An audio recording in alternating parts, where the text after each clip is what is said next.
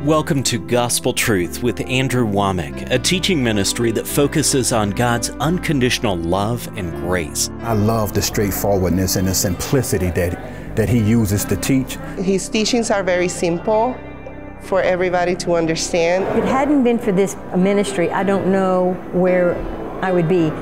And now, here's Andrew. Welcome to our Monday's broadcast of the Gospel Truth. I'm continuing my teaching on the 4 things you need to do to stay full of God.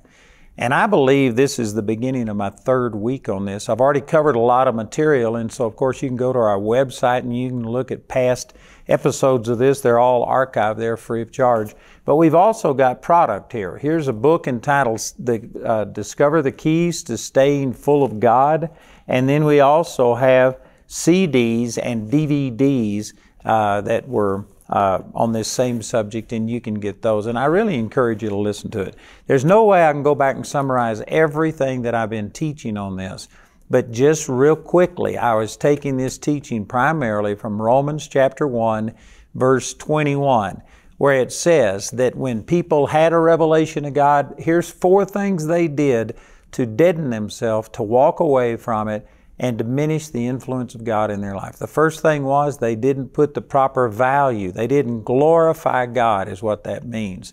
And I spent over a week talking about that, how that most people, they look at things and think that, well, this blessing or whatever, it's coincidental. They don't really value the fact that God is the one who gives us things. There's so many people that think that they are a self-made man or woman. And the truth is that's not so. It's God that gave us all of our talents, all of our abilities, our health, that caused us to be born at this time, that caused us to have unlimited opportunities.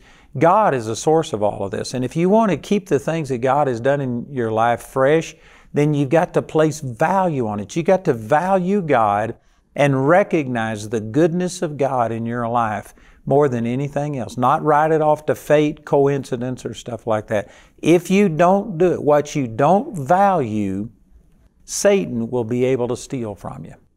You know, just think of this. If you had $1 million, you probably would not carry $1 million with you. But let's say that you carried $1 million with you, and if you were going to leave it in your car, you certainly wouldn't leave it in your car unlocked.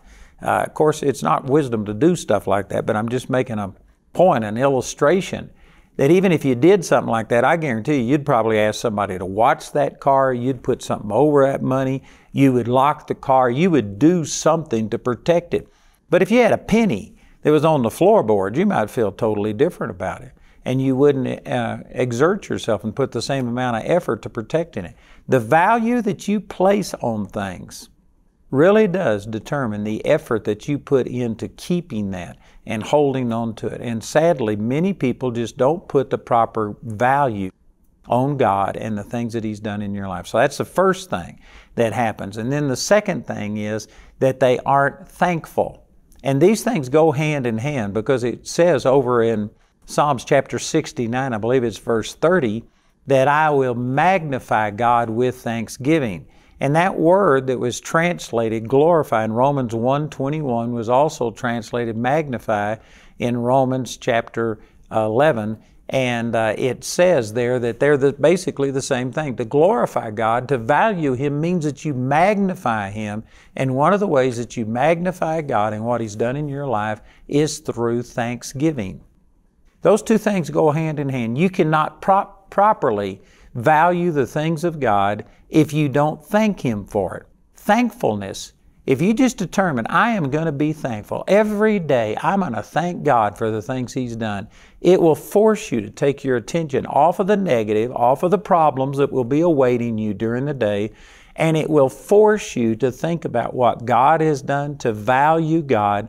And so valuing God, glorifying God, and thankfulness go hand in hand. I believe I could say it this way, that if you are not continually thankful for what God has done for you, then you are not magnifying and putting the proper value on what God has done in your life. And I know that thankfulness is not something that's in, a lot of supply today. There is a lack of thankfulness among people. Matter of fact, over in 2 Timothy chapter 3, it lists unthankfulness as one of the signs of the end time. And I believe that we can see that. You know, just in the last couple of years, the discourse in public on all of the social media and in the news and all of these kind of things, it's just getting worse and worse. There's mean things being said that wouldn't have been said a few years back. And a lot of it is because people are just literally getting to where they are unthankful. They are looking for problems. And it nearly amuses me, but it's not funny. It's really pathetic. Some of these people who have become multimillionaires, and every single person in the United States knows who they are, and they're complaining about how disadvantaged they are and how they're being ridiculed and persecuted. And I mean, it's the antithesis of what their reality is, and yet they just look for something. If a person looks at them in the wrong way, they just focus on this. Thankfulness is the antidote to that. If you would go back and think about how good it is, I tell you what, it would make a tremendous difference in your life. So these are the two things that in 2 weeks I've been really focused on, is just putting the proper value on what God has done in your life and being thankful. Those things go hand in hand. And this example I've used of like a seesaw, that if one end is up, the other is down. If you are truly glorifying God and thanking Him, then everything else relative to that is relatively insignificant.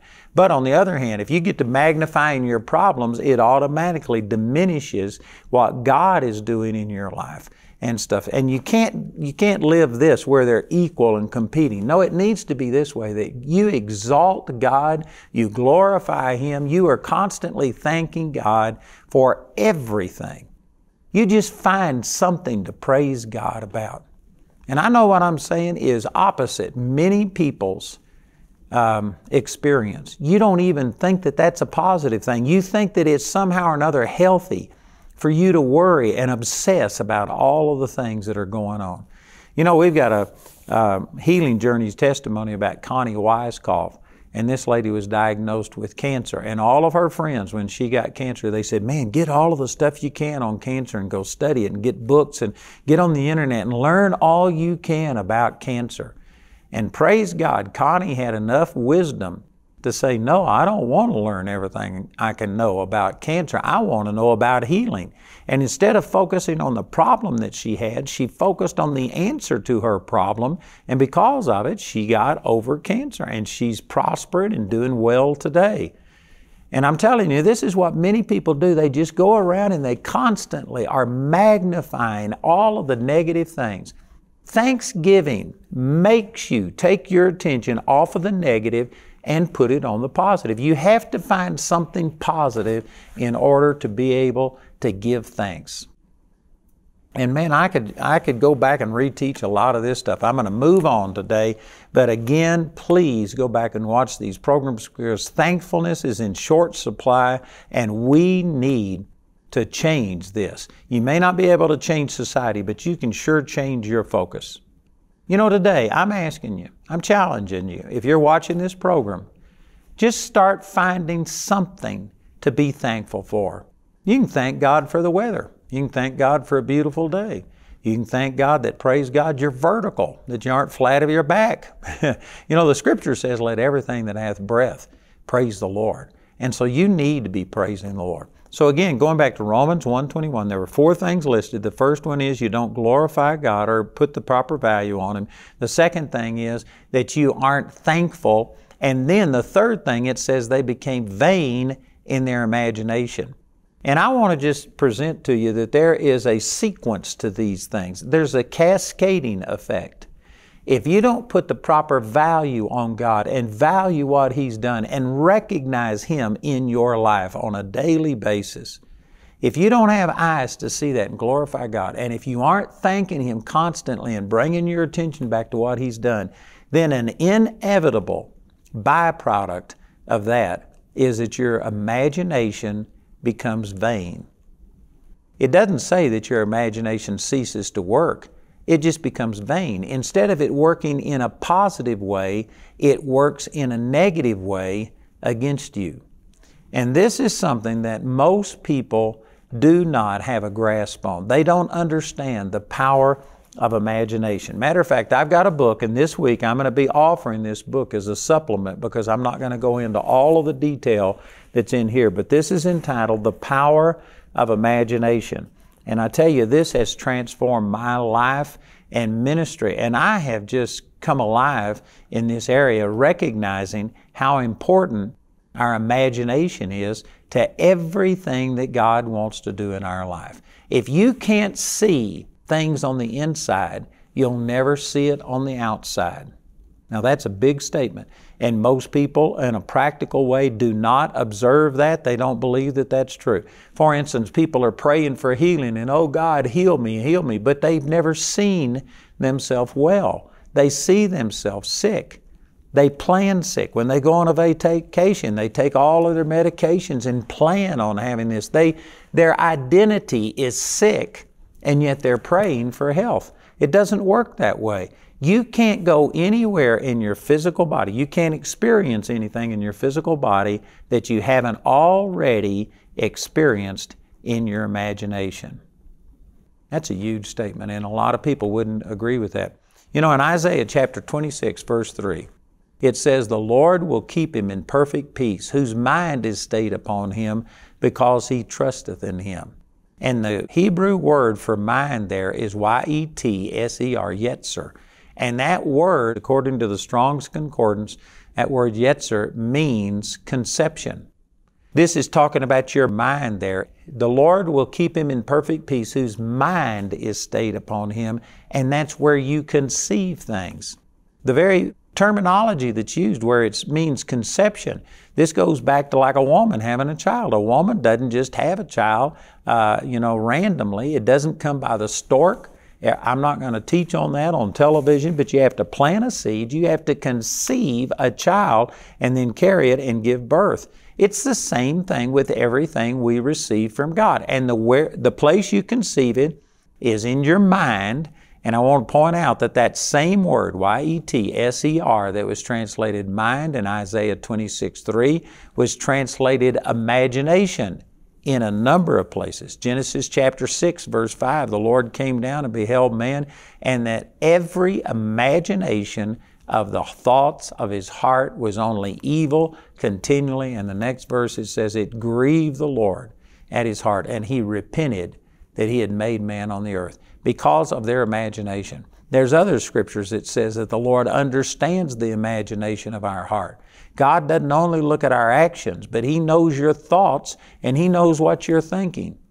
Your imagination is where you conceive things. And according to those verses that I'm using in Romans 1:21, if you don't glorify God, put the proper value on Him, if you aren't thankful, which forces you to look at what God is doing instead of the negative things that the devil and people are doing, if you don't do those two things, then the third thing is your imagination just becomes vain. I believe you could say it becomes evil. You will start seeing evil. You will start seeing failure instead of success. And so there is this cascading effect. There is a progression of things. You can't have a positive imagination to where you are seeing in your heart the things of God coming to pass in your life. That will not happen if you aren't glorifying God and if you aren't being thankful. You can't bypass these steps. You can't just go and all of a sudden start seeing yourself healthy if you haven't, first of all, put the proper value on God. And let's just take healing for an example.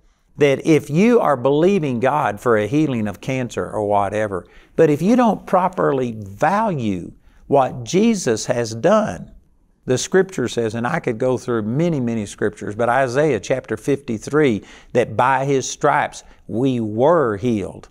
That's in 1 Peter 2:24, quoting Isaiah 53. Isaiah 53 says we are healed. 1 Peter 2:24 says we were healed. See, if you go to taking the Word of God and properly valuing what Jesus has done and put the proper value on Him, and then go back and thank Him. Father, thank You that You bore my sickness and carried my diseases.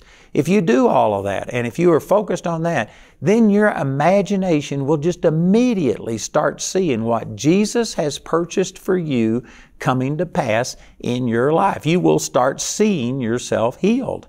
You will start imagining running and walking and doing the things that you couldn't do. But if you don't value God, instead, again, going back to this seesaw thing, if you don't put the proper value on God and in a relative sense disesteem, devalue everything else, like it says in Romans 3:4, let God be true and every man a liar. If you don't put the proper value on God and disesteem everything else, if you go to esteeming what the doctor says and you remember this other person and you value those, well then you quit glorifying God. You won't be thankful, praising God for what He's done. Instead, you'll be looking at what the doctor has said. You'll be fearful. You'll be going back and remembering all of the negative things, and it will cause your imagination to just automatically start seeing the worst case scenario. You'll start imagining, what's my funeral going to be like? You'll start planning, what are the songs going to be? What's going to happen to my kids? Will anybody miss me when I'm gone? What's going to happen to my house? What's going to happen to my dog? You'll go to thinking things like that. That's in your imagination, and you'll go to meditating and imagining these things. And when you do, you conceive death. You conceive failure in your imagination. Again, I go back to Isaiah 26:3, the Lord will keep him in perfect peace, whose mind is stayed upon Him. That word mind is translated from yetzer, the Hebrew word yetzer, and it means conception. And specifically, that same word is translated imagination. So it's in your imagination where you conceive. And if you allow yourself to see defeat, failure, then you conceive it, and I can guarantee you, you will give birth to it. Most people are trying to change their outcome. They're praying for their behavior to change. They're praying for their circumstances to change, but they don't understand that your life is going the direction of your dominant thought, the things that you meditate on and keep your attention focused on. That's a big statement, but people are praying, oh God, change my financial situation. And they're praying for finances, and they're going out and buying lottery tickets, which, man, I'm not here. That's not my focus today, is to preach on that. But if you are depending on the lottery, winning the lottery, you are just spitting in the wind. It's not going to work. That's not the way. You go to thinking desperate. You need to start seeing what the Word of God says, how that Jesus became poor so that you through His poverty might be made rich. 2 Corinthians chapter 8, verse 9. If you see what Jesus has done for you, and if you place value on that and go to thanking Him for what He's done, your imagination will just automatically start thinking that I'm going to come out of this. How am I going to come out of it? And you'll start dreaming up ways, and you'll start thinking about things, and you will conceive success, financial prosperity in your heart. And then Proverbs 23:7, as you think in your heart, that's the way that your life is going to be. So people are praying for the outside to change, but they don't recognize that the outside is just the birth of what has gone on the inside of you, and specifically in your imagination. So relate all of this back to Romans 1:21. You have to glorify God, put the proper value on Him, and recognize what He's done for you. Then you have to be thankful, which makes you focus on those things and have that front and center in your attention. And if you do those two things, then your heart just automatically starts conceiving success, winning, not failing. And your imagination will start working for you instead of against you. But because people aren't putting the proper value on God, because they aren't thankful and focused on what God has done, they are just looking at the way things are going in this world. They're dreading things. They're when a downturn in the economy comes, a lot of people just go to seeing themselves failing. You need to recognize that God is your source. God has promised that He will take care of you. And it didn't say that He would supply your need according to the U.S. economy or wherever it is that you're watching this program. God will supply all of your need according to His riches in glory. And if you were to take just scriptures on that and glorify God and say, God, you're awesome. And it doesn't matter what happens in the economy. It doesn't matter if they lay everybody off. It doesn't matter if this business closes. You are my source. And if you went to glorifying Him and putting the proper value and just thanking Him, thank you that you've provided for me up until this time. Thank you that you've met all my needs. Go back and remember the times that God has brought you through hard times and bring that into the present. And if you're thankful like that, it will just automatically cause hope to come. It will automatically cause you to start seeing a way out. But if you don't glorify God, if you aren't thankful, you will automatically begin to start seeing failure. And this is what so many people do. You know, I had a director of our ministry one time, and he had been a president of a bank, and he was used to having, accounts that if they didn't pay, you'd turn them over to a collection agency. Well, in the ministry, I don't turn my partners over to a collection agency if they don't give. And we were behind, and he was just panicking and pushing the panic button. And he came to me for a couple of months in a row, you aren't taking this seriously. And finally, I had to go back and tell him that I remember when we were having a board meeting, and my board told me that based on the income, on the statements, we were bankrupt and they were going to shut us down. And I couldn't argue with it. We were in a financial crisis, but I just knew that that wasn't going to be what happened. So I said, let's pray. And as we prayed, my mother called and we had somebody send us a $60,000 check, which at the time, that was 2 or 3 months income. It got us out of everything. And see what I did? I told him about past times, and I glorified God and said, God's done it before, He'll do it again. And see, by me putting that value on God and remembering, being thankful and remembering the times that God had brought us through, it just gave me a peace in the midst of a crisis situation. And when I shared that with him, it changed his perspective. And he began to start expecting. And sure enough, God brought us through, and all of that is behind us now. But I'm saying it'll work the same for any person. You've got to glorify God, put the proper value on what Jesus has done for you, and then be thankful, which means that you're not only aware of it, but you're focused on it. You're thanking God for the good things that He's done. And if you do that, your imagination will just automatically start looking for a way out. I'm going to share later in this week how that a positive imagination is what the Bible calls hope. You may not be able to jump from where we are right now to that, but I'm going to share that this week. And if you can understand that, man, hope makes not ashamed. The love of God will be shed abroad in your heart, and I can guarantee you, you will see miraculous things. So this is really powerful, what we're talking about. I encourage you to get it. Remember, I've got this book entitled Discover the Keys to Staying Full of God. I've got a study guide. I got CDs and DVDs.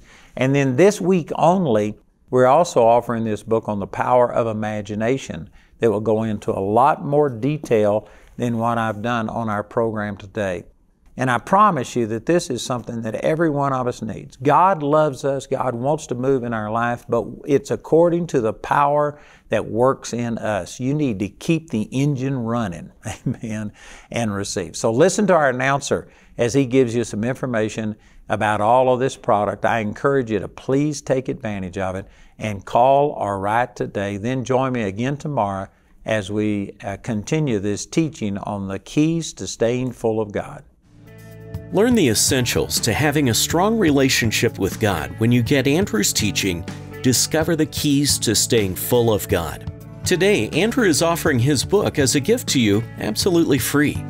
This offer is limited to one free book per household and is available in the US, UK, Canada, and Australia. Contact us today to receive this free offer. Andrew's entire series, Discover the Keys to Staying Full of God, is available in a book, study guide, or as a CD or DVD album made from our daily television broadcast. Each of these valuable resources is available for a gift of any amount when you contact us. Andrew is offering these products as part of the Discover the Keys package. This package includes the book, study guide, and your choice of either a CD or DVD album.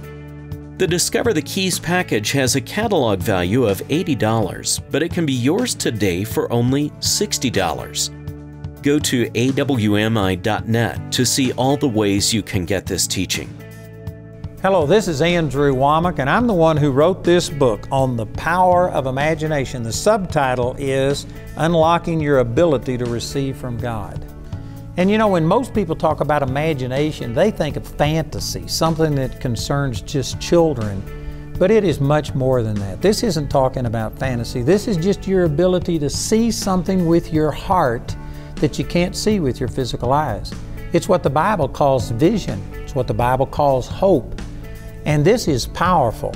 These truths contained in this book are one of the things that has just radically changed my life. Everything that God has been doing for me in the last 17 or 18 years is because of the power of imagination. And I share these truths with you. I promise you this would be a blessing to you. So check it out. Get this new book on the power of imagination. You can become a Grace Partner through our website at awmi.net. You can also order resources or receive prayer by calling our helpline at 719-635-1111. Our helpline is open 24 hours a day, 7 days a week. To write us, use the address on your screen. We appreciate your generosity and hope to hear from you today. I had been looking for the more in my life, and someone had given me a teaching tape of Andrew's, and had shared another church with me who was also a Charis Bible College affiliate up in Fort Collins. So I began to listen to Andrew's tapes and seeing that Andrew had the more, was teaching the more that Jesus said we would be doing, the greater, raising the dead, healing the sick, opening blind eyes. So I began to listen to Andrew's tapes, and then I was diagnosed with cancer.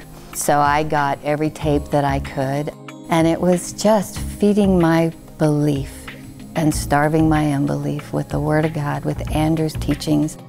I emailed Andrew. He prayed for me, just a simple prayer, commanding the cancer to leave my body. I went in for the surgery. I was probably about a week and a half, 2 weeks later. The doctors called me the very next day, which is unusual, and said, "Connie, we don't know what happened. All the cancer was gone." Of course, my husband and I rejoiced, and I said, "I know what happened."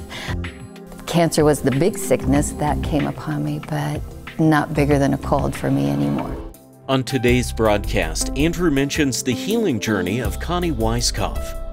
Connie's story, along with several other compelling healing journeys, are available on the Healing Journeys Volume 3 DVD. Contact us today to receive this valuable resource. If we understand how much God loves us, then healing becomes so easy to receive. You got the same power on the inside of you that raised Jesus Christ from the dead. We fight the fight of faith from a place of victory. Your life is about to change. Welcome to a new normal.